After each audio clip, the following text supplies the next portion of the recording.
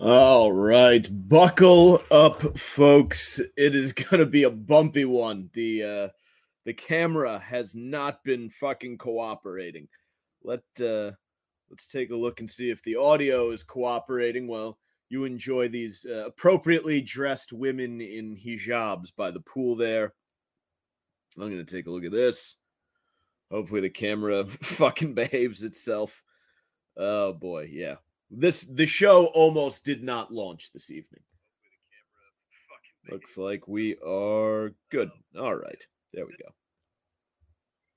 go. Okay then. Yeah, take a gander at these ladies while I go through the usual. Might have a pre-record next week. It's the summer. I have no idea, social gatherings pop up. I might have to go to a friend's thing out in the suburbs. I might have something going on around here, so I will do my darndest to make sure that there is content for next Friday. I just cannot promise that it will be live. If you do want to watch all of that and this, at Mike's Golden Streams on YouTube, or just search for Sacktap Live. And give me a shout on social media, Twitter at Mike Montone, Instagram at Gary_Moyler, MOYLER, and Facebook.com/The Savage Crew. You can find the podcast, the audio version, available wherever podcasts can be downloaded. So if you prefer not to watch the video version for whatever reason, you want to listen to it while you drive around and do whatever it is you do. Fucking splash puddles of water at old ladies walking down the street. Fucking peep at children, you sick fucks. Whatever it is you're up to, you want to listen to fucking Savage Sacktap while you're doing it. Yeah, enjoy. And I think, is that? We just ready to get going? Okay, good.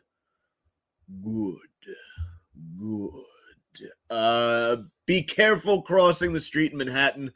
You might get stabbed to death by a homeless ex-con, and no one is going to do a thing about it. You're better off becoming one of those incels who sits around edging and playing video games all day. Let's take a look at what's creating the next generation of supreme gentlemen, and let's take a look at Bud Light's new pandering chicken fried commercial. It's all coming up in a fresh episode of Sacktap Live, and it starts right now. You're listening to the Savage Sacktap. It's not a podcast, it's not a half-cast, it's just a quick shot to the balls to help you finish off the week. We're cutting through the bullshit, filling your Friday with rage-fueled logic, and cracking a few jokes along the way. So grab a bag of frozen peas. There's a Savage Sacktap coming your way.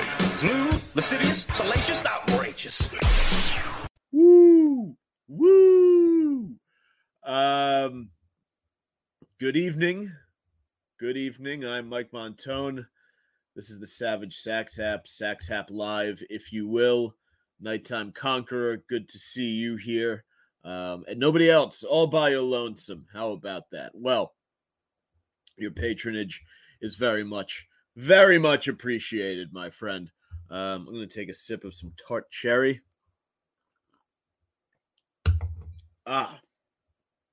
There we go. I was thinking before I did this, right before I was getting ready to do the show, it's been such an uneventful week commuting into the city, but I always have the local news on at 4:00 on a Friday. That's just kind of, I always put the local news on, and I watch local New York City news from 4 until 6:30 when they all flip over to the network. Because I love watching local news because it's just such fucking garbage usually. It's an hour of stories about people being inconvenienced at small businesses, and then like a feature on a Latinx woman opening a fucget a puppy, fashion studio or some such fucking shit. That's what the local news is. But every once in a while, you get acts of horrific violence too. It's fun, and that's what I took notice of this evening because it was a quiet week. I usually always open the show with talk of what's going on at the Port Authority and this nut job and that guy and vagrants and all of that. And it was a quiet week for me because some chick did get thrown in front. I think a couple people got thrown in front of trains. But I didn't really there wasn't much new. Nothing really grabbed me. And what a city when people can get thrown in front of trains and it's not grabby enough to talk about. And then I hear about this guy getting stabbed to death in the middle of the street in Chelsea, no less, where the fabulous crowd brunches. I got to get the picture up. Actually, I forgot. There's a series of pictures, and they are fucking wild. Let me get these broads out of here.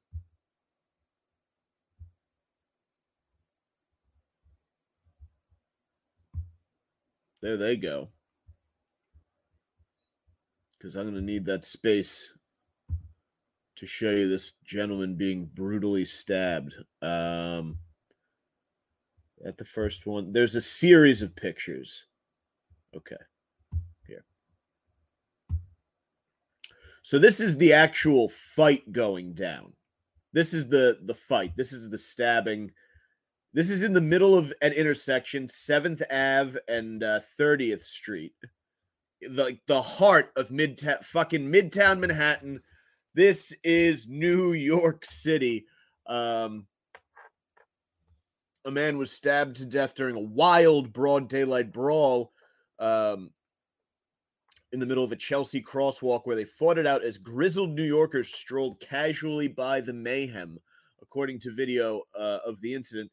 Yeah, that's what I'm saying about this when I go to work every day, is that it's just going on around you, shit like this. And this is anyone who commutes into the city could have come across this. The fight broke out just before 8:15 a.m. in the busy crossing at West 30th and 7th Ave. That is like fucking when you see those big shots of New York City in the movies, 7th Ave is like a perfect one for them. This intersection would be in like a John Hughes movie or something like that, where they got big shoulder pads on and they're all commuting to work with their briefcases. And that there are all sorts of fun holiday antics await. Well, what's the one where Dustin Hoffman he cross-dresses a Tootsie? Is that it? Where they show businesswoman walking a fucking work in the 1980s. That's where they get these shots in neighborhoods like West 30th and 7th Ave. So this is just 8:15 a.m. is the fucking work starts at 9. This is the height of the morning rush in Midtown Manhattan. And we have a shirtless guy, a huge size disadvantage, by the way, about to get viciously stabbed by a much larger gentleman. And this could be anyone's commute in the morning, is just having to cross this street. Like, you have to get across this street. Your office is on the other side. Got to get there. You're walking past a stabbing. And you see the lead up to this happening all the time. It doesn't always result in this, but every once in a while you do get to witness like the actual altercation or the arrest from it. Like, this isn't a shock. Like, that's what the story is less about the stabbing than it is the fact that people were just strolling by on their way to the office. Like, people were walking by and listening to fucking, some guy in a button-down, a collared shirt with a Patagonia vest over it was crossing the street listening to fucking Jocko Willink. Getting ready. He's getting ready to go into the corporate office, and he needs to listen to a former Navy SEAL to get ready for the day. But this is this is it. Like, if you're a 95-pound chick and you like, it's intern season, so there are all these very scared looking college kids walking around the city now, because I don't think they realized that, part of doing an internship in New York City was going to involve walking around guys like doing needle drugs on the stairs and shitting on the sidewalk, or in this case, stabbing each other to death. But you hear the lead up to this going on all the fucking time. Guys will just be jawing at each other. Remember last show I did, I was talking about the bathroom attendant arguing with that one guy, and then the guy threatening to shoot him. So this is not. The story has become. It's the amazing thing about this is that the story here is not that someone was stabbed to death in the middle of the sidewalk. The story that is being told now is that people are being stabbed to death in the middle of the sidewalk, and fucking normal people are just walking around it like it's a slight inconvenience. Like people are treating a crosswalk stabbing like they're walking behind a person who's looking down at their phone and being a little bit slow. They're just like, oh, we'll loop around. Loop around.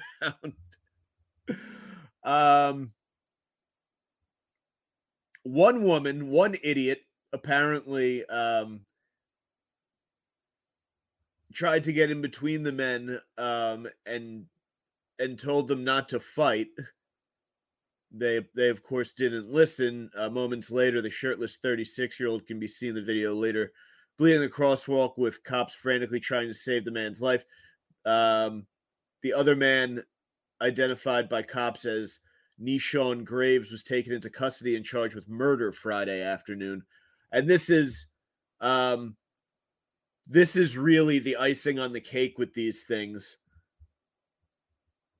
Again, New York City, 2020. Let me get another fucking. I have another image from it that I want. This is really it. This is the picture that did it for me. Is this fucking old lady. She's walking by, just looking at her phone, while these two square up against each other, and one of them the blade is out. Like the stabbing is getting ready to commit. They've put their things down on the ground here, and they are now whatever has transpired between them will now be solved via trial by combat. And the shirtless guy lost. He's dead. The guy who did it, this, what's his name? Nishon Graves? Say his name. A 34-year-old homeless man. Well, I'm not sure I like them describing him as homeless. Can't we just call him unhoused? Attacked a person in May 2021 in Lower Manhattan, stabbing the victim in both arms, according to a criminal complaint. Judge sentenced him to a year in jail in June 2021 after copping to one count of third-degree assault. He's also a registered sex offender who served 9 years in prison for attempted rape, prison records show. So, if you're the parent of a young woman in college, and she tells you that she's interning for Merrill Lynch or whatever in Manhattan, and she's going into Midtown, this is what your daughter is walking by every day. There is an attempted rapist, in my opinion, is just a rapist, right? You just because you didn't succeed, you're a rapist. There is a rapist who goes around stabbing people. He's out and about in the main business district where your daughter will be commuting every day. In the warmer months, probably wearing a sundress. So that's good. That's comforting. But,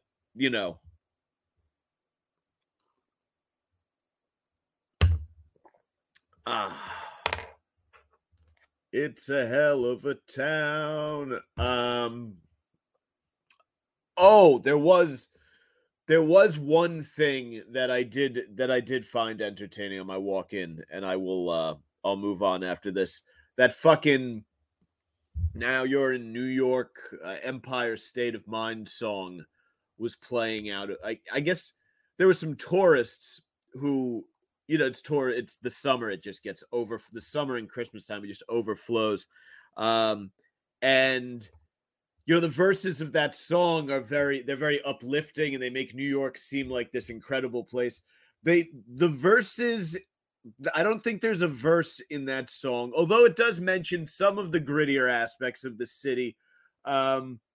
It still kind of makes you feel safe going to New York, so long as you don't go out of your way to delve into its many vices. It doesn't at any point mention an elderly woman having to step out of the crosswalk because a rapist is about to stab a shirtless man to death. But that song was playing. These tourists were blasting it out of one of those little fucking portable Bluetooth boomboxes. And I'm walking, this is on 42nd Street, walking towards Times Square away from the Port Authority. And there's just a fucking, like, a homeless guy in soiled clothing hobbling down the street in one direction. And then the sidewalk's all backed up because there's just, like, this really sad, dejected looking guy with his head kind of down, slowly ambling down the street to whatever job it is that he clearly hates that he's going to, as a fucking line of people, equally annoyed that they're going to occupations that are slowly killing them, walk down the sidewalk behind him. And this song is playing, and I'm thinking, like, this is what every asshole who loves New York City needs to see. This is real New York City. It's not, the lights is blinding. The lights of a fucking an MTA bus are blinding before they run you over, or a fucking cab jumps the curb, or that guy a guy ran over a bunch of people the other day in I think the same neighborhood as this. He got drunk at brunch and he just fucking drove up on a curb and ran a bunch of people over. Groups of people get run over all the time in New York City. Like, you really have to pay attention. Pretty much, you have to be on edge and ready to nimbly save your own life at any given moment when you are out and about on the streets of Manhattan. And then if you're in a building, the building itself may just become your tomb for any number of reasons. It's really just, the city is just a big fucking death trap, really. Anyway, come check it out. Get yourself a nice I Love New York coffee mug or hoodie. Fun.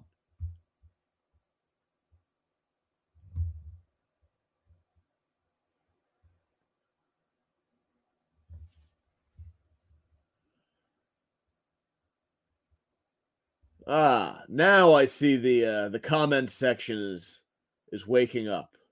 Good to see you fellas here, except for Hager. Gusso, all the boys.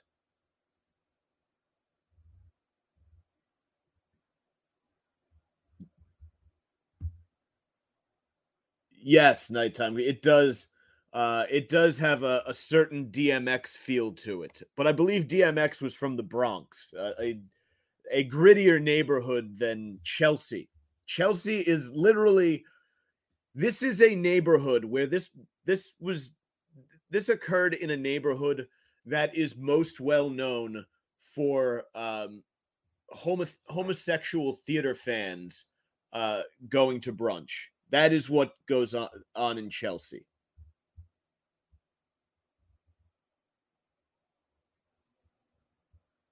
Stephen Mason, welcome to the party.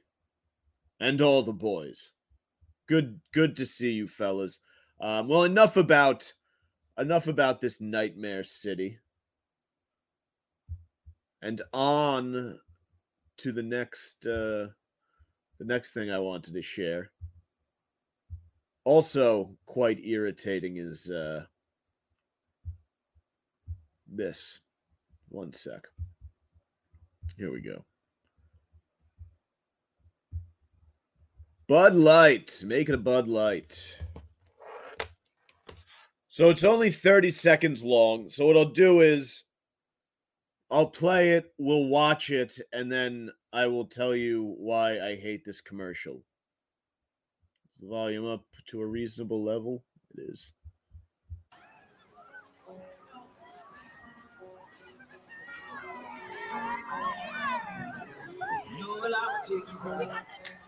Cold beer on a Friday night, a pair of jeans that fit just right, and the radio.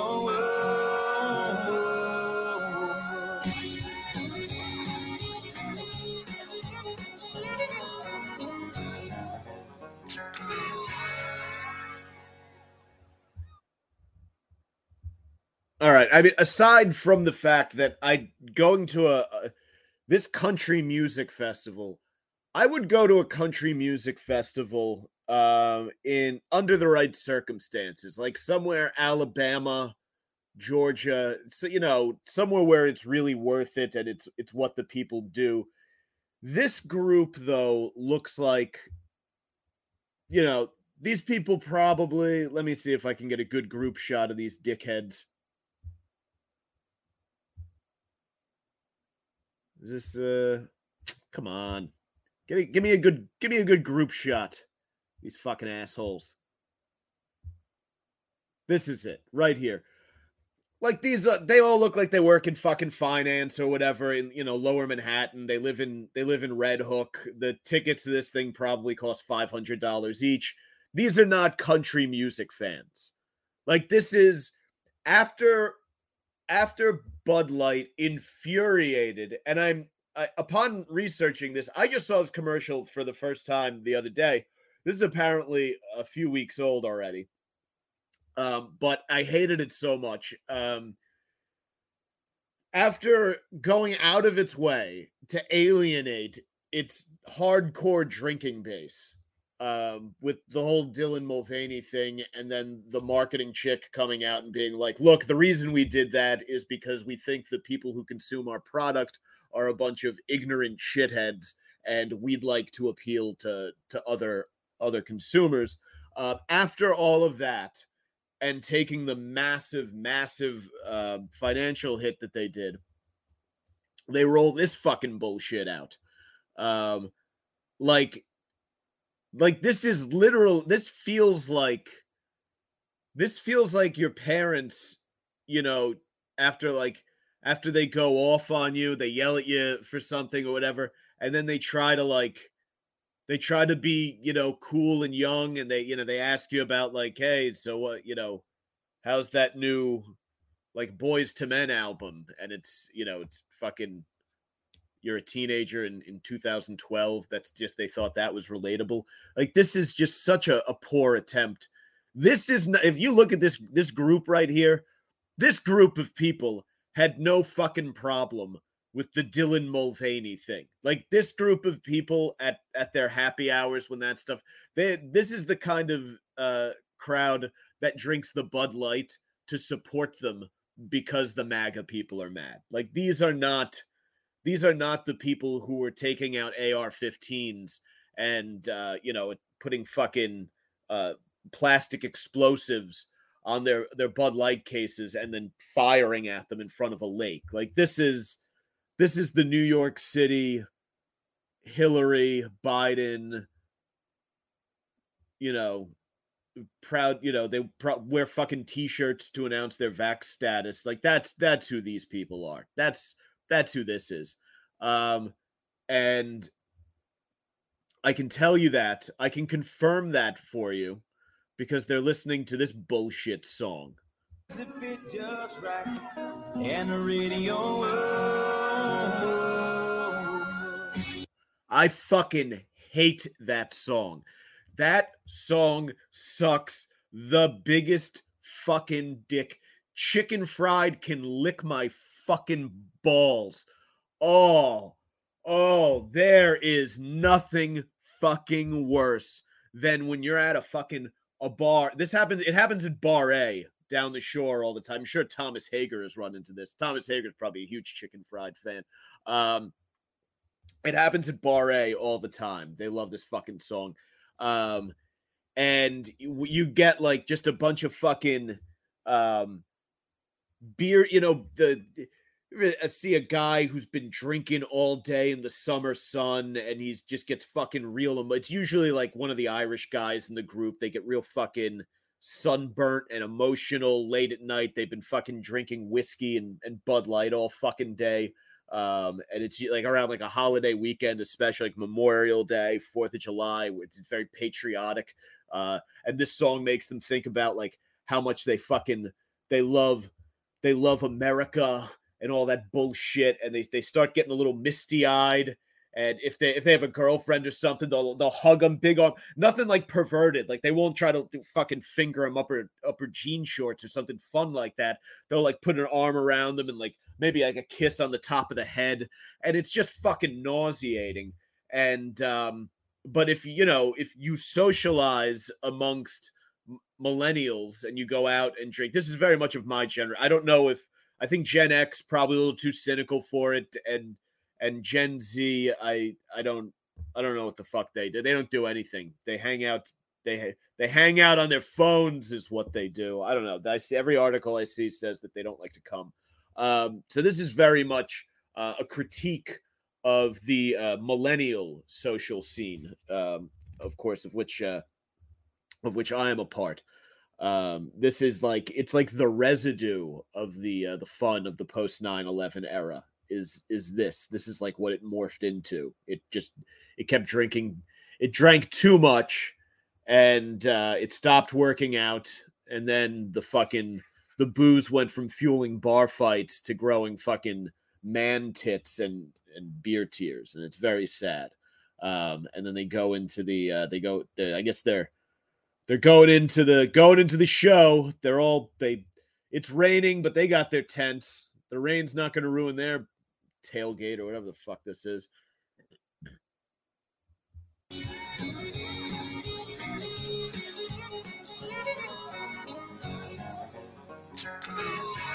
There's that other song. What is it? I think it's Darius Rucker. Wagon Wheel. Same fucking shit goes on when that I have no room for this very, very clearly like corporate country is just awful, because it's not that the music, like you could listen to it and be like, all right, like whatever, like it's clearly a country song made for a pop audience. Like, okay, I accept that it can be moderately pleasing to hear once, and you're like, okay, yeah, I get it. If you were going to make a pop country song, that is in fact what it would sound like. My problem with it is that people in like New York City shouldn't be behaving as though they are country. That to me is the worst personality feature when you're living in an urban area in like the North, basically outside. If you're not in the fucking heartland, if you're in the heartland, country music till your heart's content. Same thing if you're in the South, other than like, I think we have to include like that, chunks of the American South, like the Miami and etc., where Northern Italians and Jews have sort of taken over the landscape, and like Latinos and whatnot coming up, no longer country. I think it's one of those things where it's like pornography, right? If I know it when I see it. I know a place where it's appropriate to listen to country music when I encounter it. And a bunch of this fucking crowd, these shitheads, the fucking whoever the fuck they are, the marketing team from a startup down in Tribeca here, these are not country people. Like, this is not who this is. This is who this shitty fucking song applies to. That they would like this song, and they'd be like, yeah, I'm a big country music fan. Well, what's your What's your favorite song? Oh, Chicken Fried. Oh, you big fucking country music video. Look at you, regular fucking Johnny Cash. Fucking, I hope I've been drinking enough of those Bud Lights to get a DUI with vehicular homicide, and you wind up getting sent to Folsom Prison and rogered in the buttocks repeatedly. Just terrible stuff. So Bud Light deserves all of the shit that they get.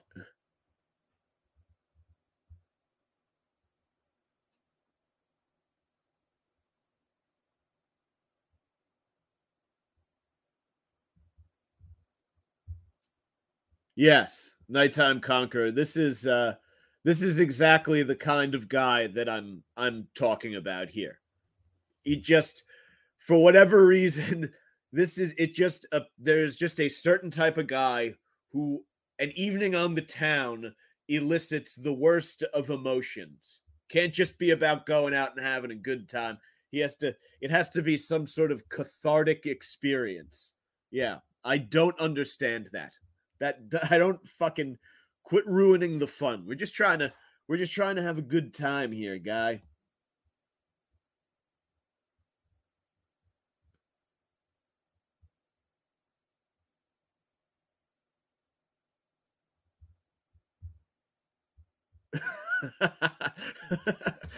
Don't get caught.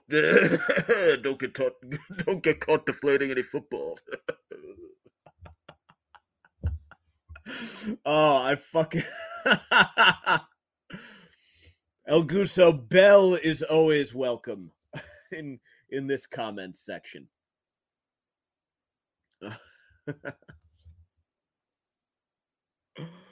All right. Let me get this one out of here. Or can I let me just get the next thing up. Here. Share this tab instead.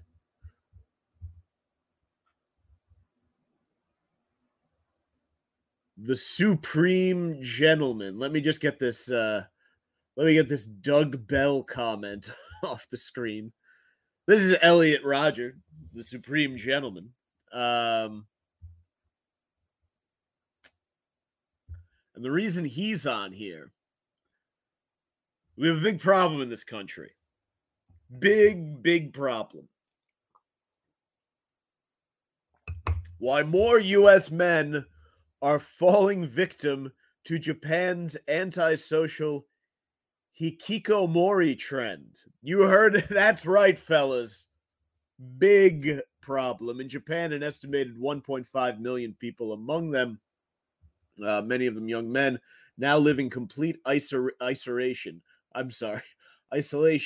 The problem has grown so severe that the Japanese have a term for it, hikikomori, one who literally withdraws from society.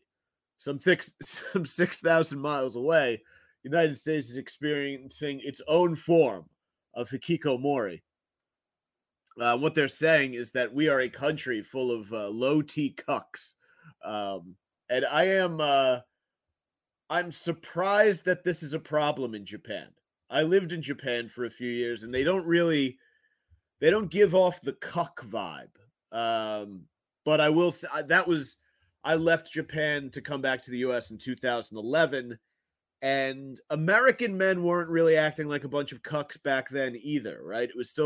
We were still on the post 9/11 sort of high when we were all drunk as fuck and we were ready to kill the Taliban all the time. It was fun. It was good, that amped up macho patriotism where you just want, if it looked like it was from the wrong part of the world, you were willing to put your fist through it. It was a good time. But then Occupy Wall Street came along, and this cuck stuff really took off. Like, that was when people started to kind of take notice of, like, the fucking lib cuck pussy dudes. Like, what kind of guys I'm talking about. Like, the kind of guys who were at Occupy and they were really there just trying to get laid. Like, the guys who went to Occupy looking for pussy. Those guys have just evolved into, like, half the fucking male landscape. has decided that their best bet to settle down and procreate is to act like it was the greatest tragedy of their life when Hillary Clinton lost the election, because that is the only thing they can present to a woman. They don't have tea. They're a bunch of low T cucks. And being a low T cuck really took off. And there's another low T bunch who's perhaps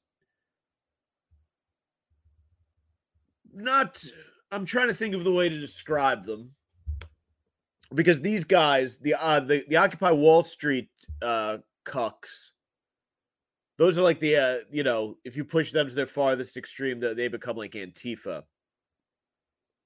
These cucks, or these low T guys, are the ones who, when pushed to their farthest extreme, go incel and like shoot up a fucking mall.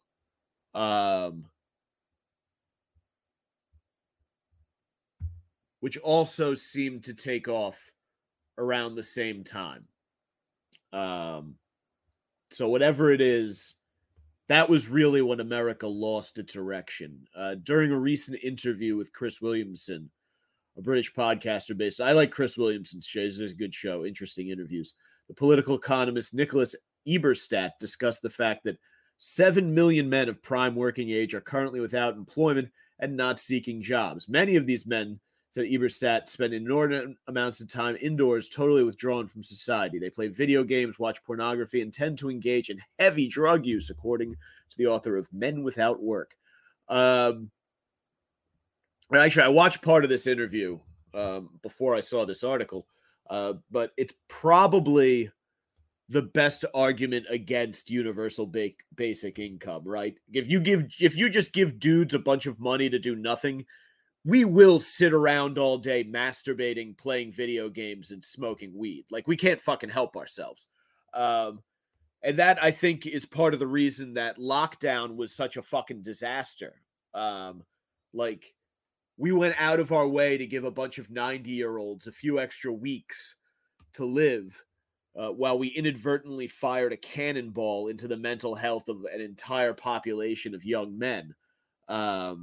Because if you didn't have the presence of mind to use that 24-month house arrest that everybody was on to kind of improve yourself, then the whole thing just wound up being a massive setback, because you were either filling the time, like, you do your work and then you couldn't really fucking do anything. So you either filled the time like working out, reading, like, improve, like learning a skill, learning to cook or whatever the fuck, or you spent the entire time jerking off to OnlyFans, smoking weed, and playing video games.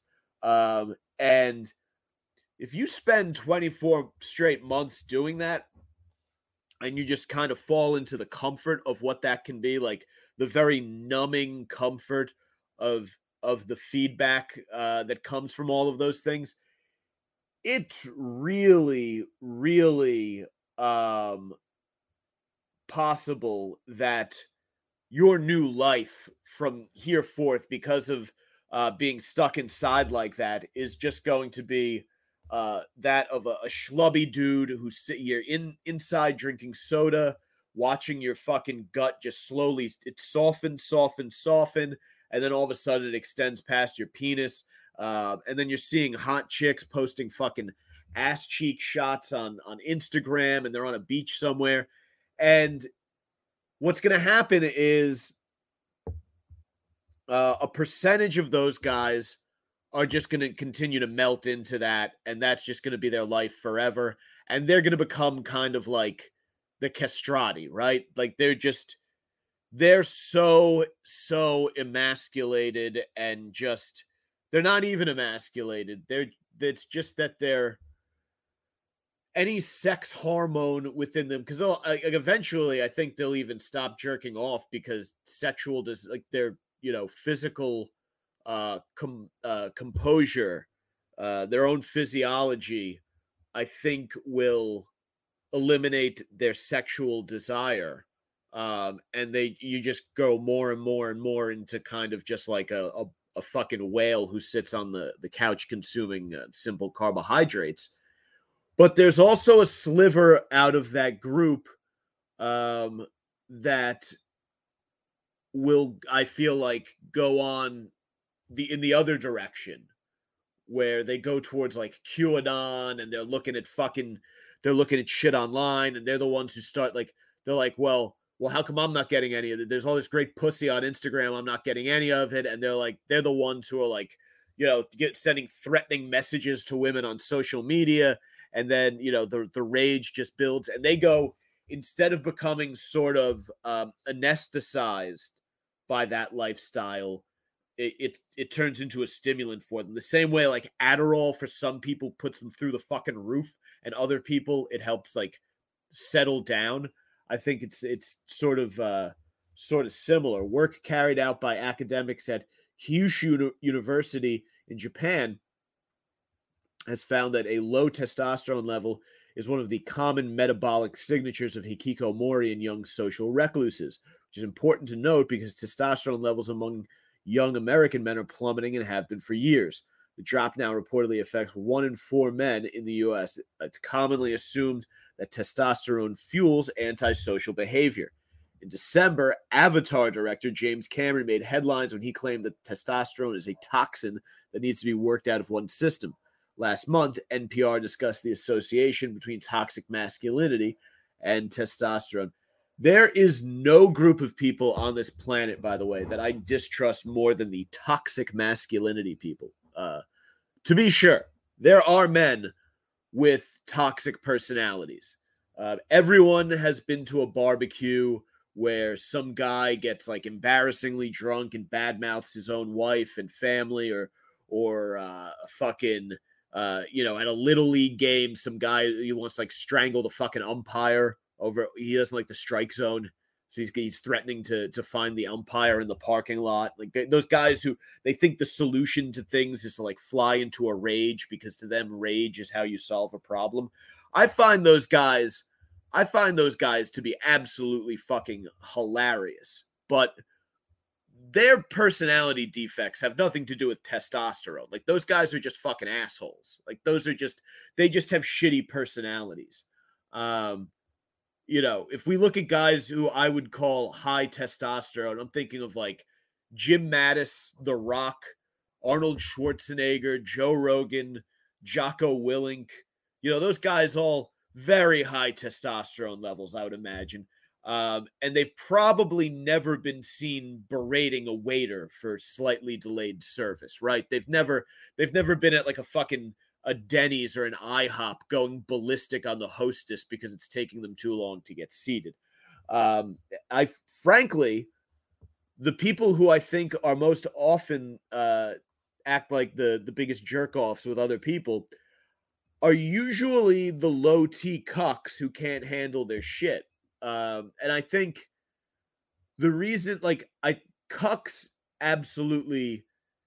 are the ones who are doing these fucking toxic masculinity articles, right? They're the ones who don't like high testosterone fucking alpha bros, because the cucks got bullied in high school, and I don't mean like actual bullying, because there's a difference between bullying and what gets called bullying. To me, bullying is like a targeted, much more emotional than it is physical thing. And it's meant to torment and ruin a person's life. And it's really, if we're being honest, it's really more of chick behavior. It's chicks bully. Boys, as they grow into teenagers and men, start to develop more testosterone, ideally, which makes them a bit more physical, and they're competitive and they're aggressive, right? And adults have outlets for this kind of stuff, right? You can get, if you're a high testosterone dude, you can get that energy out in appropriate ways: surfing, mixed martial arts, CrossFit, fucking, you find a men's football, rugby league, raise a family. All those things are good, healthy outlets for testosterone. Children, teenagers, kids, college guys don't have the mental skill set to sort out appropriate testosterone driven behavior, like fucking scoring a touchdown, bench pressing more than your buddy, or getting blown by a cheerleader, right? Those are good ways to apply your testosterone.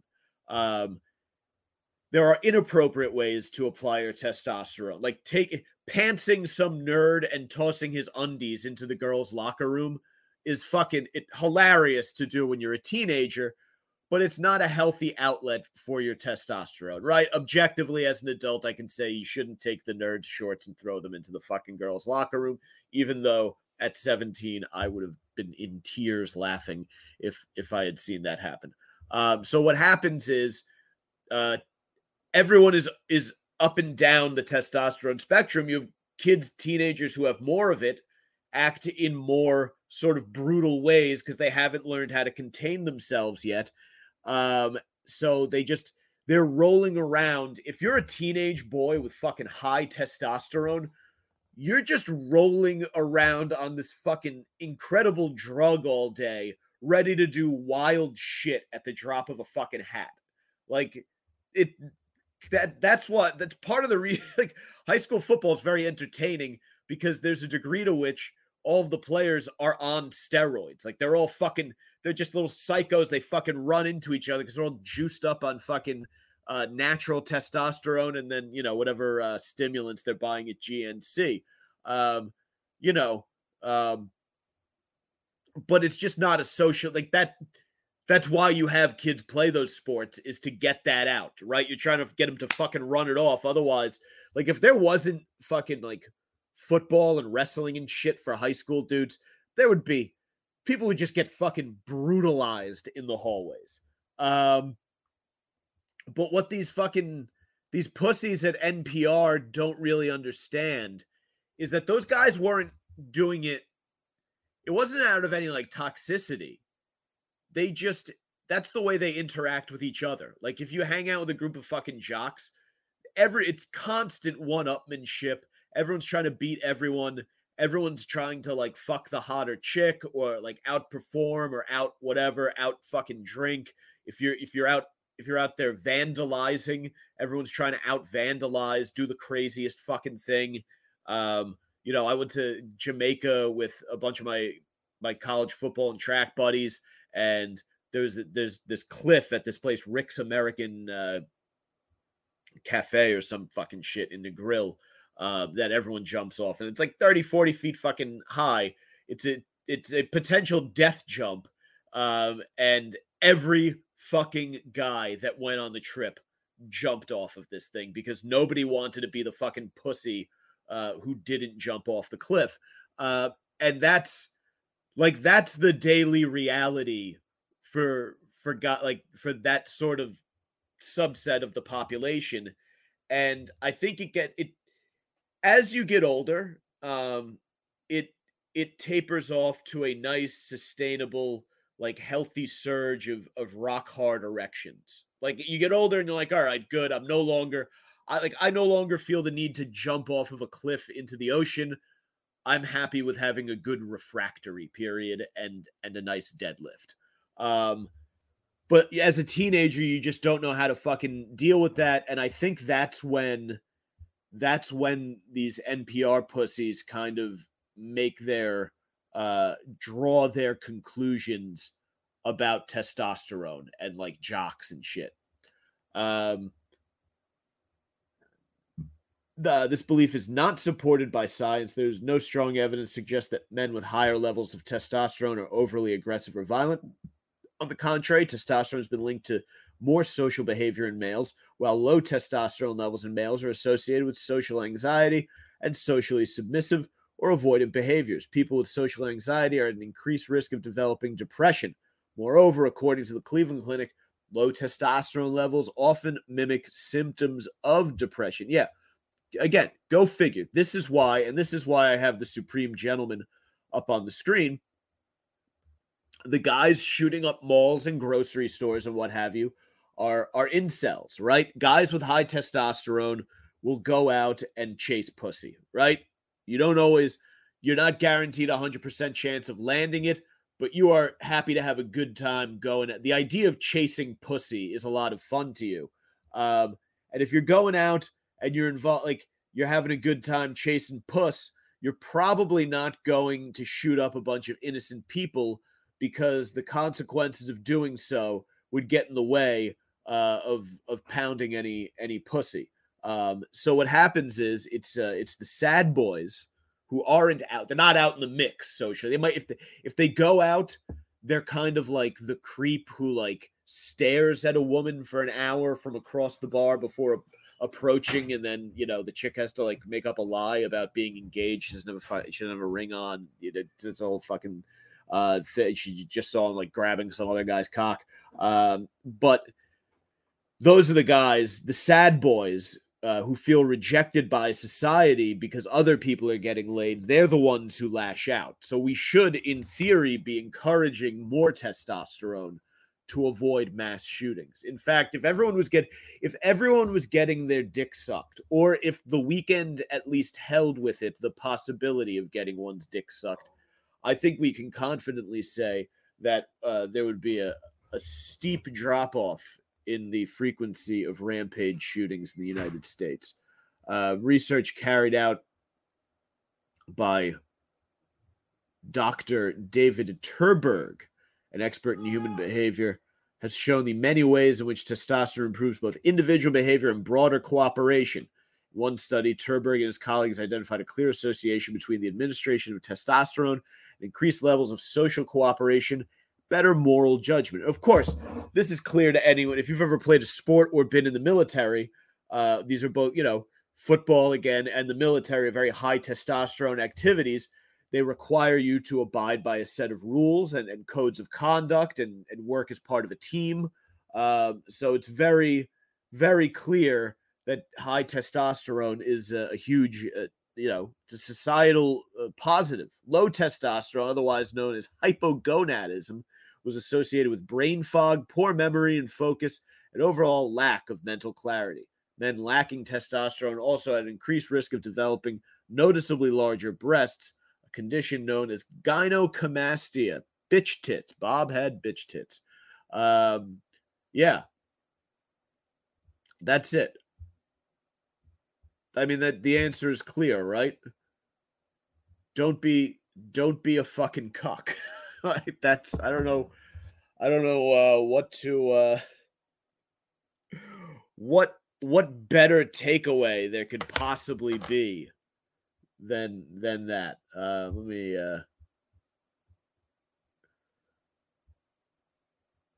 Let me get this out of here, Supreme Gentleman.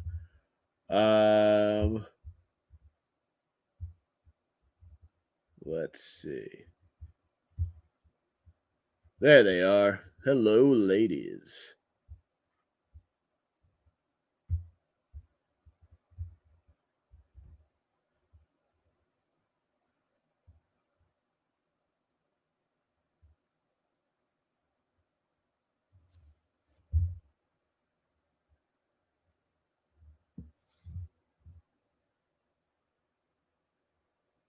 I'm reading an old Hager comment, and I can't figure out what it's in reference to. Nor should I care, by the way. Good to have you here. Good to have you here, Hager. Nighttime Conqueror, you hopping on the tart cherry juice bandwagon? Good for you. Good for you. Get yourself some club soda. You make yourself a nice little spritzer. It's delicious. Throw in some lime juice. Can't go wrong.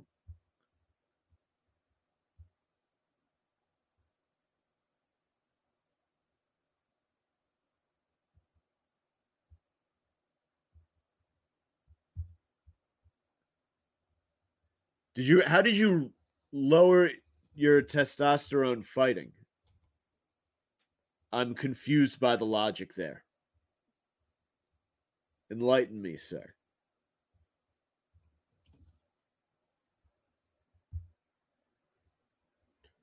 My friend pantsed my gym teacher in high school.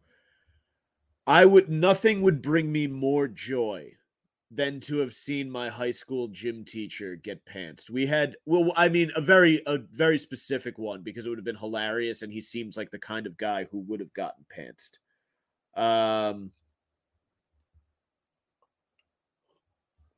We also had some cool ones. We had one who was a door gunner on a helicopter in Vietnam. That guy was badass. And then we had like the usual roundup of lesbians. He did it in front of the grade 10 girls' gym class and got suspended for a month. Is this I can never tell. I never know if something from TV or a movie is getting snuck by me because it's one of my favorite things to do to people. And this feels so much like it could be something that Bart Simpson did that I don't know. But I'm gonna live in it.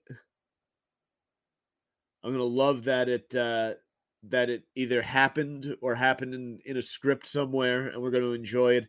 Just an ode to pantsing. Thank you, Nighttime Conqueror.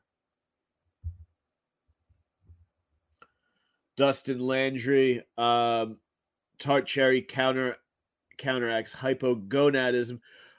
Tart cherry juice is a vasodilator, so it gets your blood flow going. I don't know what the fuck else it does, but it's also delicious, and I think it might be good for your prostate as well. In any case, I thoroughly enjoy it. I love a nice tart cherry. Bust it right open. Know what I'm saying, boys? All right. Anything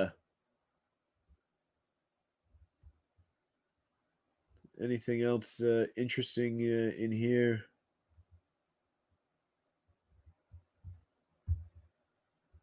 Pitbull is business casual rap. Yeah. I mean, Pitbull, I feel like is, he's useful for what he is, right? It's if you want a song with that sort of energy to it to be played in an environment where people aren't into real electronic music or like real club music, that you play Pitbull. Like that's what it's for. It's for moms in flyover country to shake their butts on the dance floor at a wedding.